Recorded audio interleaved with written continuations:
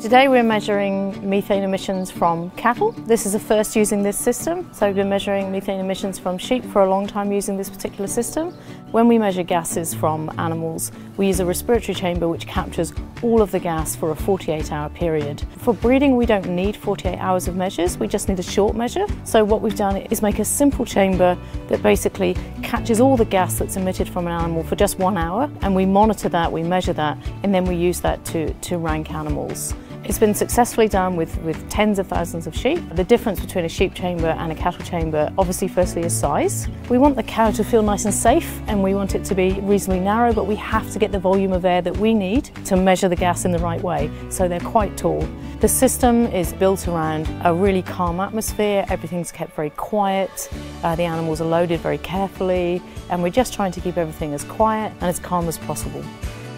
So there are very few tools to mitigate enteric methane emissions on farm. There are very few ways that we can control our emissions.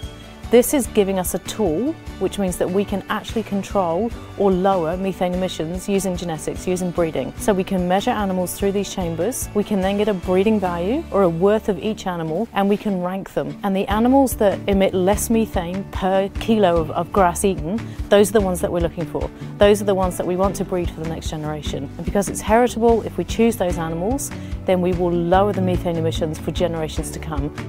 The chambers have been built and developed by scientists at AgResearch, but we're really looking to support the national campaign. So we're really looking to support the Greenhouse Gas Centre's national drive to measure methane across the national herd. So we've been working with people like LIC, CRV, PAMU, Beef and Lamb New Zealand to really make sure that we have a cohesive plan and that the national plan, we're all working together.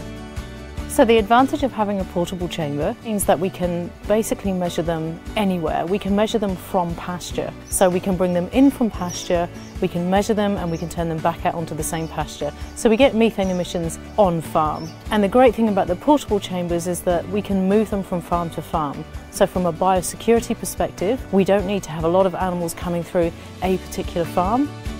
The goals for supply and manufacture, if these chambers perform as well as we think they will, is that firstly a national rollout, so really making sure that there are centres around New Zealand where we can bring cattle to measure or we can measure them on farm. And secondly international, particularly for countries or systems that are low infrastructure or extensive grazing systems where we think there will be a real benefit.